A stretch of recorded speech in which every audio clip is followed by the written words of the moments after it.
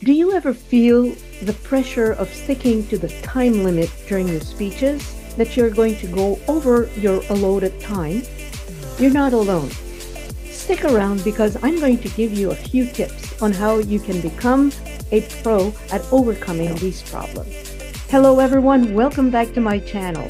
I'm Marie-José from Powerful Communication, where I help you to become a confident and effective speaker. Today I'm diving into a common problem that many of us have. The fear of time constraint, whether it be not enough or fearing that we don't have enough to say, or that we have too many things to say. These concerns can really throw us off our game. But don't worry, I've got some great tips to help you overcome this problem. Let's start with the fear of not having enough to say. Some people worry that they don't have enough to say, so they start rambling on and on about topics that are irrelevant to the main theme. Here are a few tactics that can help you overcome this problem. First, structure your speech with a clear introduction, body, and conclusion. In your conclusion, just like the word says, you introduce what you're going to talk about. In your body, you're going to explain what you said in your introduction by using some main ideas. 2 or 3 usually are enough. And then you have subpoints to support your ideas. Also, you can come up with anecdotes or examples or statistics, whatever you need to support your ideas. Finally, you have the conclusion. Many people think that it is a repetition of everything that's been said in the body, but that's not necessary. You can summarize if you want to. However, you can call people to action, or you can end your speech with a thought that will remain with your audience for a long time and probably help them change their way of thinking. Tip number 2 is using a timer. If you can, time each section, your introduction, your body, and all the ideas, and the conclusion. This will give you a good idea of how long your speech is going to be.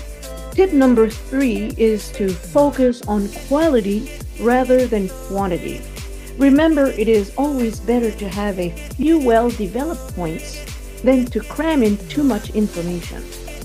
First of all, your audience is probably not going to remember everything. So stick to the most important point and the points that are more impactful. The second part of the fear of time restrictions is the fear of going overboard, having too much to say. In a conference setting, being within time limits or the allotted time is very important because it could disrupt the flow of the whole conference. And it could also affect the other speakers as well as the audience. Again, for tip number 1, timing is very important. Using a timing device like your smartphone, for example, time your speech after having written your whole speech. Say it out loud and practice as often as you need to make sure that you will be within time.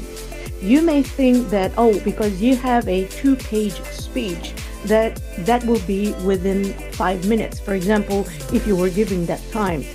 However, I found in many occasions that when I was practicing my speech, I would often go over time even with only 2 pages.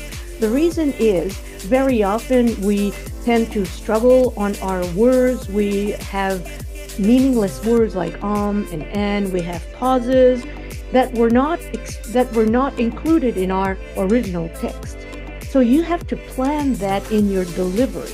So can you afford to make pauses? Can you afford to struggle, to stumble on your words or some phrases? If that is the case, you need to edit your speech. Change the words that are more difficult to pronounce or the sentences that are too long. Only keep the essential information in your speech. Tip number 3 is using visual cues. I have mentioned this before in a previous video. I use those cue cards often. I think they're very effective and they help me stay on track.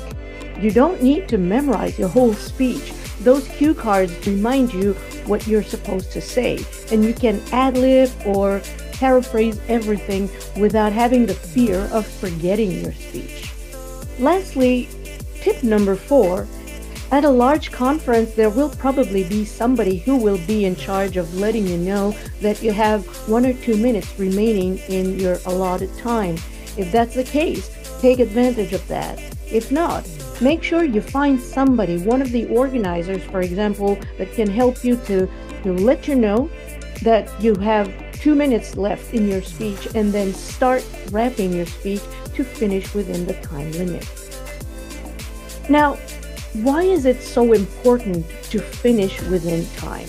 Well, remember how much time you spent preparing for that speech, memorizing it, delivering it, trying to use voice variety, you're practicing your gestures and your eye contact with your audience. Well, all the other speakers have done the very same thing.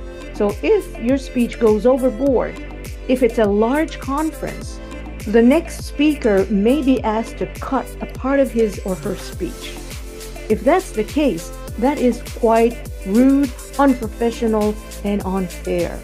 So please respect time limits. Also, speaking too long may bore your audience, especially if what you're saying does not have anything to do with your main message. You want to keep your audience engaged. Lastly, respecting the allotted time will help maintain the conference flow. So here you have it. By structuring your speech, practicing with a timer, focusing on brevity, and respecting the time limits, you can overcome the fear of time constraints and deliver effective, engaging speeches. Remember, preparation and awareness are key. Thanks for watching. And don't forget to like, comment, and subscribe for more tips on public speaking. See you next time.